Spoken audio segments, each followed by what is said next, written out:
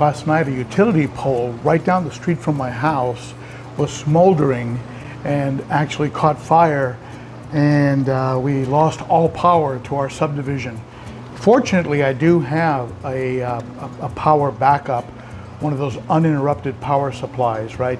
The UPSs, and I do have one of those that works really well. But one thing that came of that power outage was that this SunSun, after running steady and solid for 7 years, developed a leak. Now, so I'm pulling it out for the first time since that. Now, you can see some water pouring out of it. It looks like I may have had an O-ring failure, but I'm gonna pop it open and make sure.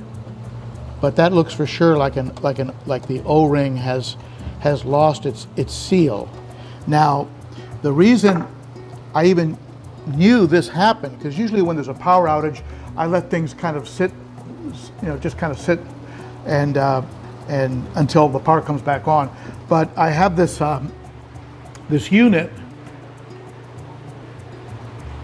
I'm not sure if I can pull it all the way through with this cord, but I have this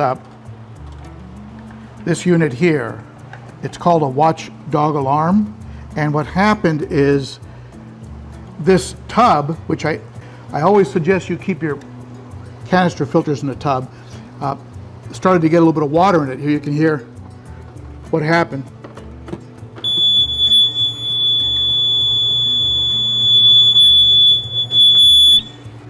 So that alerted me that something was not right. So that little watchdog, I paid, I don't know, 15 bucks for it, paid for itself. So let's go ahead and get this guy out of here. And it is a little bit of a pain to do it, but it's got to get done. I can see some water leaking out of it. Yep, I suspect we've got an O-ring failure, but we'll see. We'll see to be sure. And there's quite a bit of water in the tub, about an inch or two.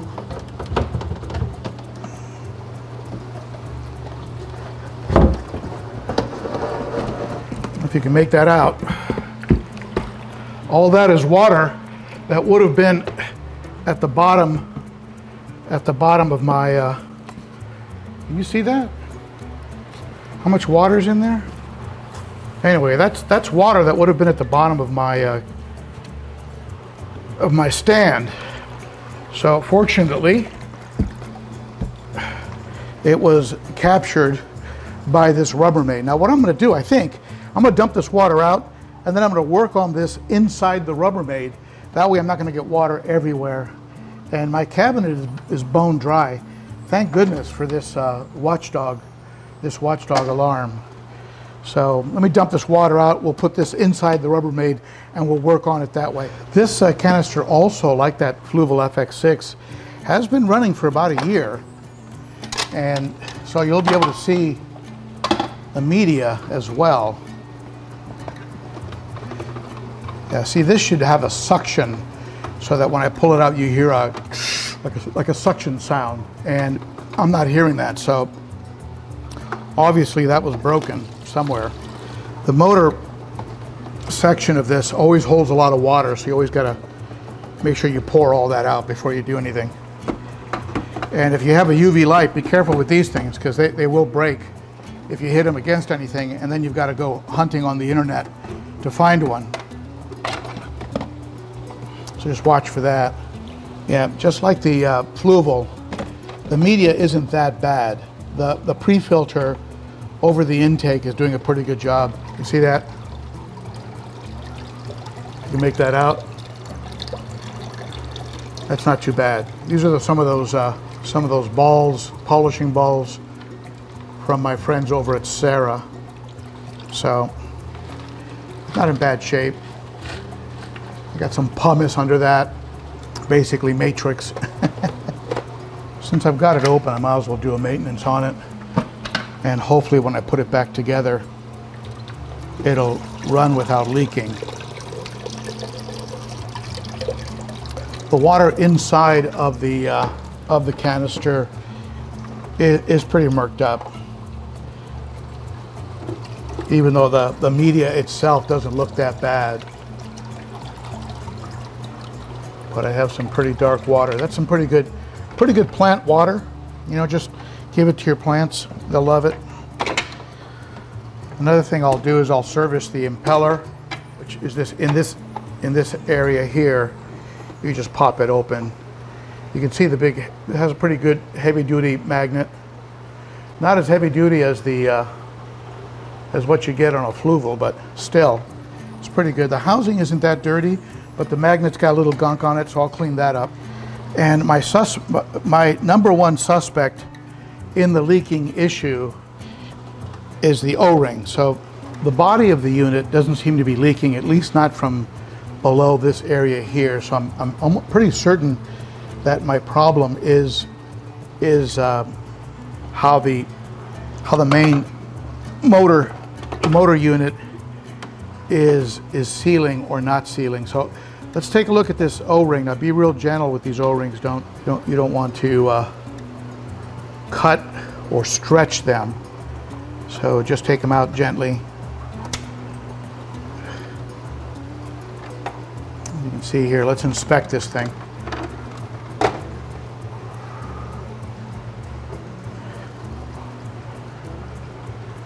Whenever you clean them, don't pull on them, because you'll add length to them and then they will not fit right.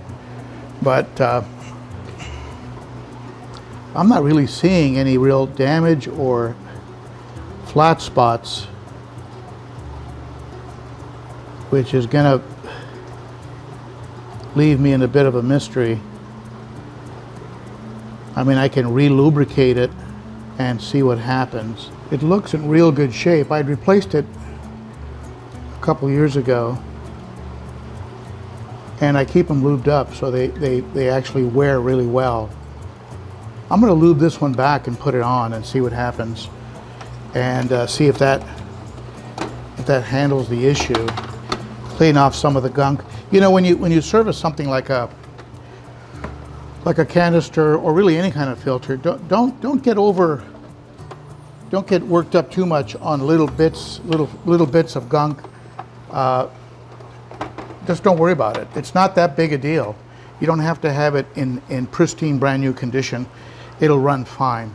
So I'm going to lube this up and put it on, and then rinse out the media and fire it up again, and keep a very close eye, and have the watchdog in there, and see if maybe getting this thing lubed up can get it sealed up, and also by firing it up, you know, get it going again.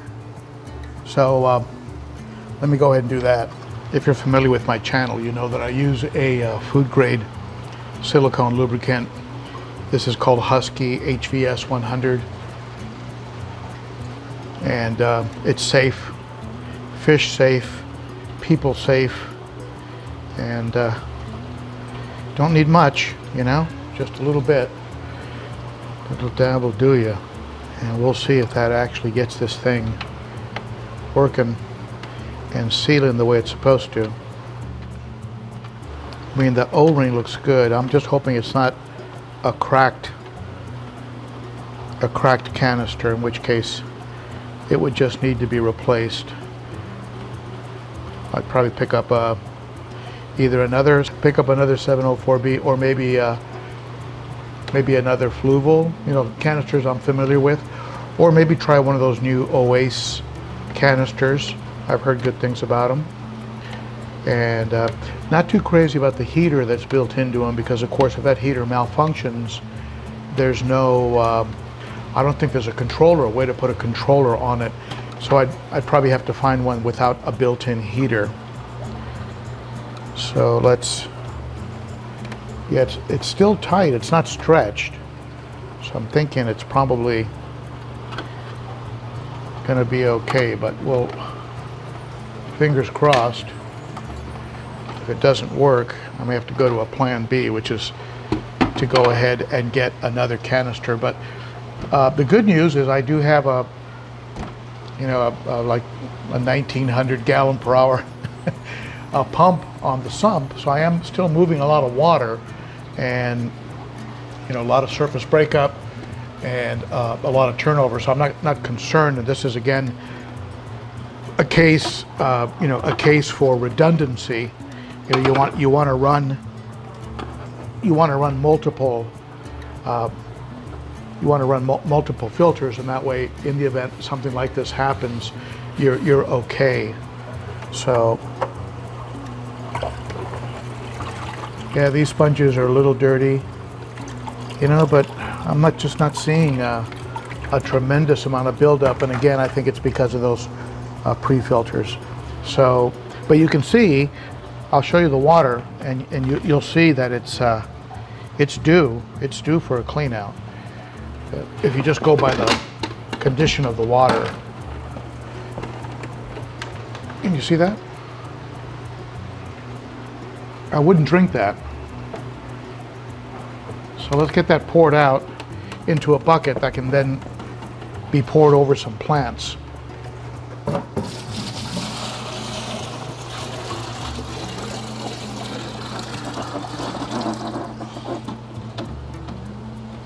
I've got some plants in the garden that are going to love that.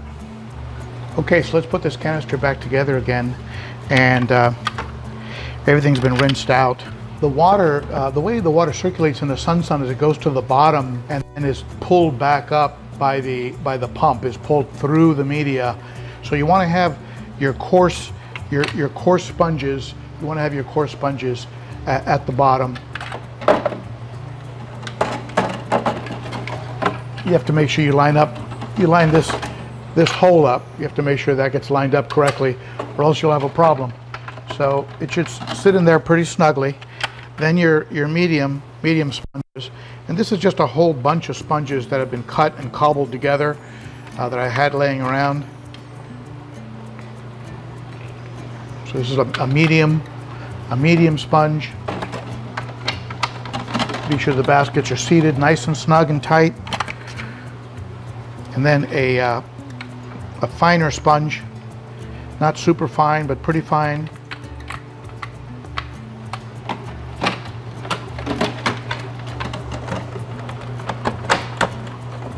You should hear it snap into place so that it's seated correctly. If not, you're going to have a rattling canister. I was kind of surprised at how nice these little polishing balls look after they were rinsed.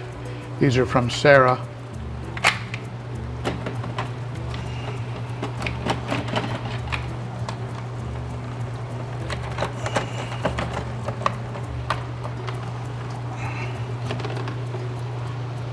It's a little cover that goes on top, and again, everything should snap down nice, so there's no movement. When you put your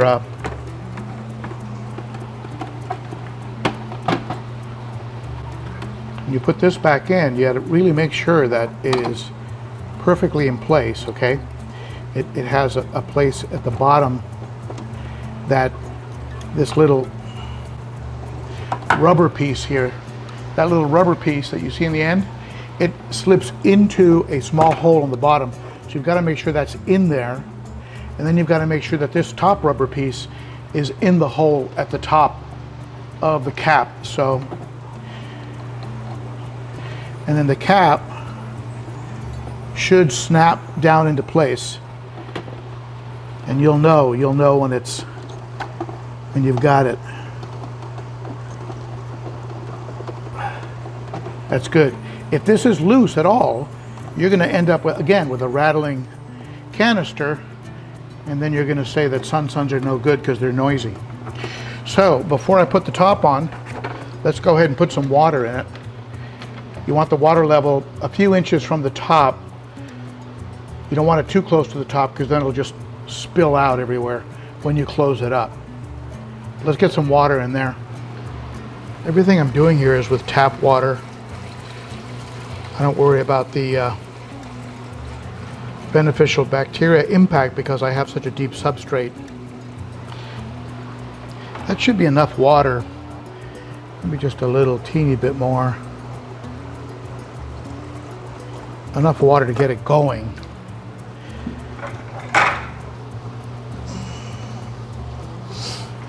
Like I said, you don't want the water level too high, because when this pushes in, it'll displace the water and just have it pouring out the sides.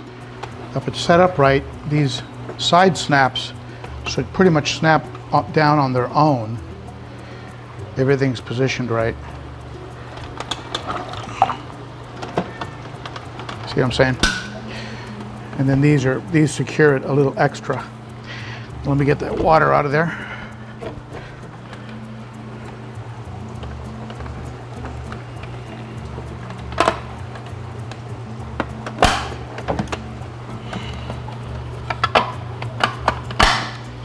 Now I'm going to really dry it off because I want to see if any water is coming out of it once it starts running. So between my visual inspection and the watchdog alarm, I will know right away if there's a problem.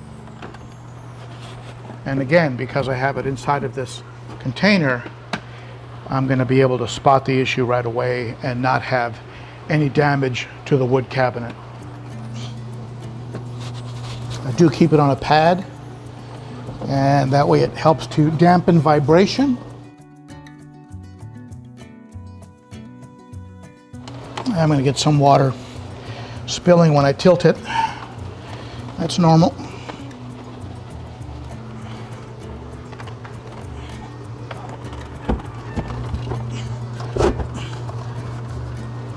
All right, we'll put this back on the bottom.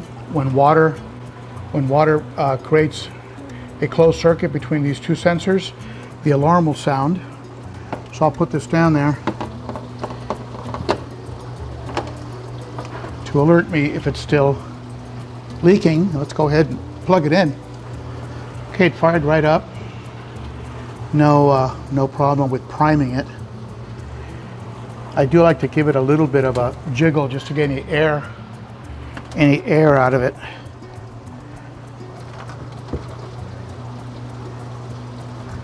I call it burping the canister. Now the good news is I don't see any water dripping anywhere.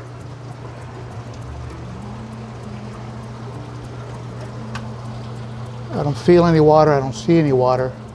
So maybe for some reason when the power went out, the O-ring stopped sealing, but with that additional lubricant on there, maybe that'll take care of it. So I guess a real test would be to unplug it and see what it does. Let's unplug it and let's recreate a power outage.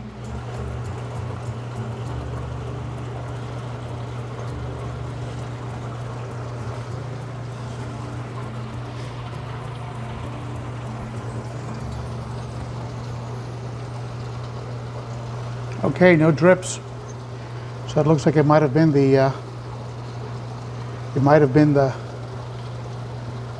problem with the O-ring. There's one little drip here, but that's not a leak. That's just residual from the snap. A little bit of leftover, but no, it's dry. All right, I'm going to plug it back in, let it run, and just count on the watchdog to tell me if anything goes on. And if something does go on, hopefully between now and the time I leave for Aquashella in a couple days, I'll just have to replace it. So there you go. If you have any questions about canister filters, or any filtration for that matter, go ahead and comment below. If you like the content of the channel, be sure to give this video a thumbs up. Consider subscribing and hitting that bell so you don't miss anything. And I think we're good to go with this. Fingers crossed. I'll keep a close eye on it. It's a passing inspection as of right now, and I'll keep you updated and I'll let you know. Otherwise, I'm just going to let it run, leave it alone. The best thing you can do with canister filters is just leave them alone, let them run, and I'll reservice this one in a year from now. With the pre-filter, it really keeps the inside in good shape, so it can run for as long as a year. All right. So that's it for me. I hope to see you on Saturday for the Cichlids and Coffee live stream. Great group of fish keepers get together and talk about everything related to fish keeping. And I'll be seeing you from Daytona, Florida. I'll be at the Aquashella, and I'll be posting some material, some videos from there with my friend Jerry Martin. Check out Jerry's Fish Room. And that's it, I guess. If you want to support the channel, become a Patreon. Information on how to do that is below the video in the description, and also I'll put a comment up here, or a link to the Patreon information video. Thank you, my friends. Take care, and if you're interested in canisters and in general, check out this playlist, and filtration in general, this playlist down here. And for my best tips, check this one out, and to subscribe, hit right here. All right, thank you so much. Bye-bye.